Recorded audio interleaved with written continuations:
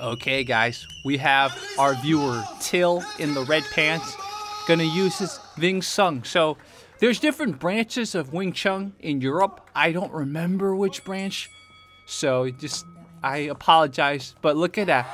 He's got a different stance and he's holding his hands differently. See, notice his hands are at his chest level. But man, he's really good at initiating the clinch, right? Because obviously trapping range is clinch range. So Till started out, red pants Wing Chun guy started out, was sort of almost a knee pointed inward type of thing, but he dropped that now. But lots of kicks to the body and to the leg. Dude, he's connecting with his punches. Look at that. Wow. So, Till sent this to me in batches, so if there's a little bit of a cut in some of the footage, that's why. So obviously, my only gripe with how Till is holding his hands is, besides the fact that it might be a little harder to protect your face like that, is that, are you launching the punches at the full power level, I guess? I don't know. So it's in this range where we could see some more Wing Chun. So this is an MMA match, guys, so I wonder. Dude, he's grabbing the cage. You see him? Dude, what's the ref doing? Dude, this guy's grabbing the cage. What's the ref doing? That was ridiculous. Dude, that ref was sleeping, man. That was ridiculous. I cannot believe we just saw that. Wow, but yeah, definitely this round is going very, very much to Till. So look at that. You can tell his opponent's getting a little bit frustrated. So swinging for the fences. Very, I love the crisp punches that Dill's given, right? It might not hurt as much as like a boxer punch, but 100 of these to his face will still mess him up, man. So it's a volume thing, right? I'm not saying Till's punches don't have strength, okay? Don't misinterpret me. But he's definitely peppering, right, in a different way. And I like that he knows at certain distances he can throw elbows and forearms, right? Just a lot of Wing Chun people who don't spar, who've never stepped into the ring, very quickly they just lose all their skill because, again, they don't understand ranges, right?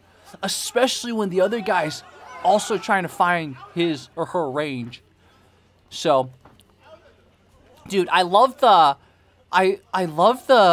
almost forearm like strikes that Till is throwing. So the other thing you notice about Till is he's not afraid to be put against the cage.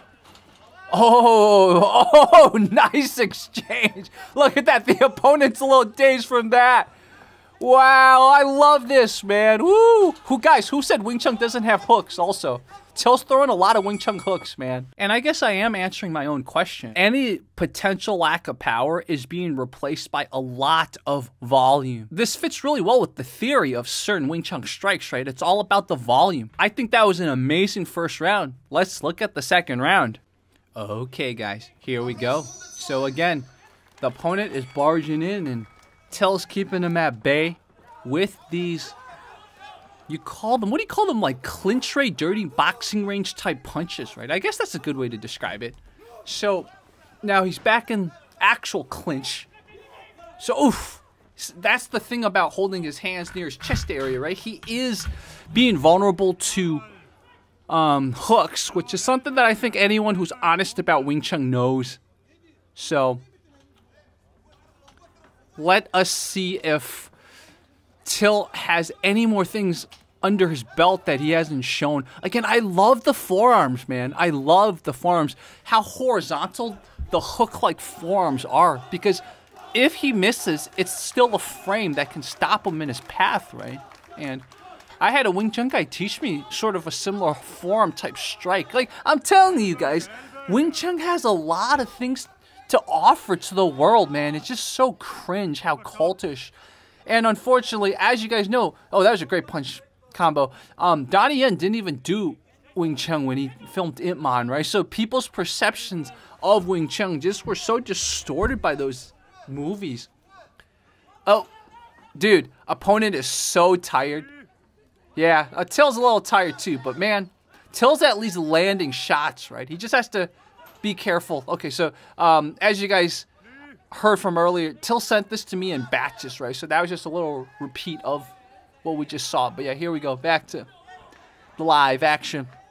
Look at that.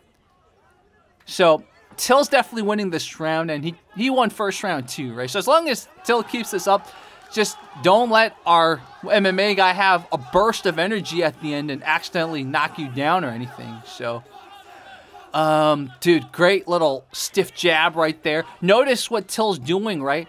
I guess you could call it like a swivel jab, I believe. It's sometimes he'll switch his stance and step into his jab, right? That's something that a lot of traditional styles emphasize. You know, they don't want to just have you use your dominant side for the power strikes, so to speak. So, okay. Are we going to see some ground action? MMA guy has taken the back. Till sort of just leaning on him like a couch. So, dude, the ref's like, guys, come on, do something. The ref didn't care earlier when the guy was grabbing the cage. I bet you the guy's grabbing the cage right now. We just can't see it. I bet you. Right? Ref's just like, I'm just going to sort of do the bare minimum. Oh, he told him to stop grabbing the cage. Oh, ref, you did your job for once. Good job. So, who knows? Maybe the ref is using the Italian or the Greek model, right? Do as bare minimum as possible. Again, by the way, did you guys see that?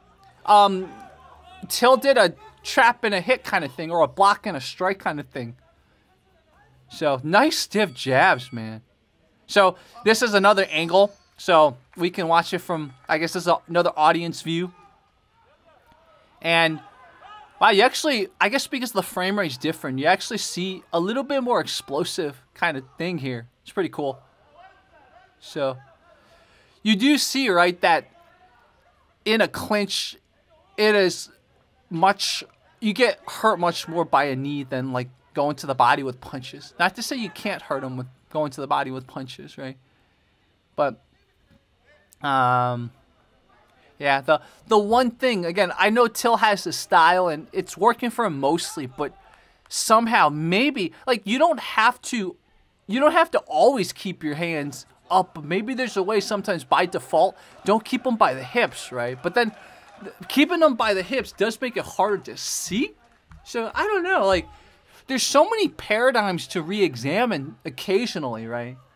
Like, obviously, there's a way that works for 90% of people, but Till could just be one of those people that just makes Wing Chun work. So, even the push kick, right? Just having his hands by his chest, I think it reduces how much torque is the wrong word, but how much extension is the right word, his leg can have when he's throwing the push kick.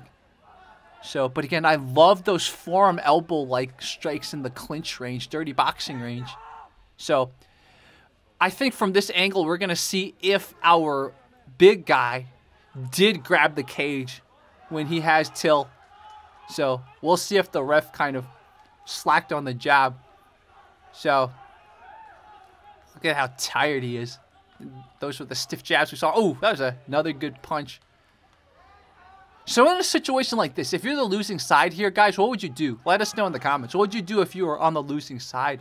I feel like, again, the bigger love handles guy, I guess, really likes to be the one pressing forward, right? But I was going to say maybe sort of like let him try to attack you more, but it's not really working either. Okay, let's see if we're going to see him grab the cage.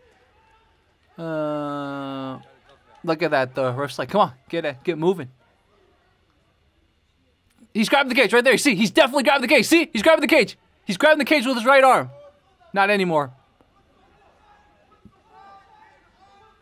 So Till's controlling the left hand of our opponent, but he's definitely grabbing the cage with his right hand.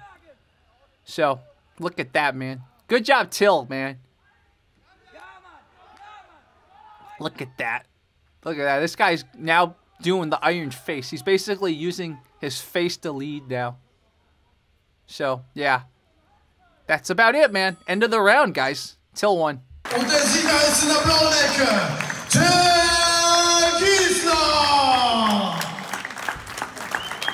obviously, how I titled this video might get some people to want to debate me, and that's fine. I welcome you to debate, but even better, send me some footage. Send me better Wing Chun, not tested against other Wing Chun, okay? Better Wing Chun tested in a scenario like this against another style, a more modern, contemporary style. If you guys want me to interview Till again, make sure to let me know. If you haven't seen the first interview with him, make sure to check it out. Make sure to press subscribe, make sure to press a like, and make sure to leave a comment. Talk to you soon. Fight commentary breakdowns out. Until, create a channel, show people more Wing Chun. Help us make Wing Chun great again.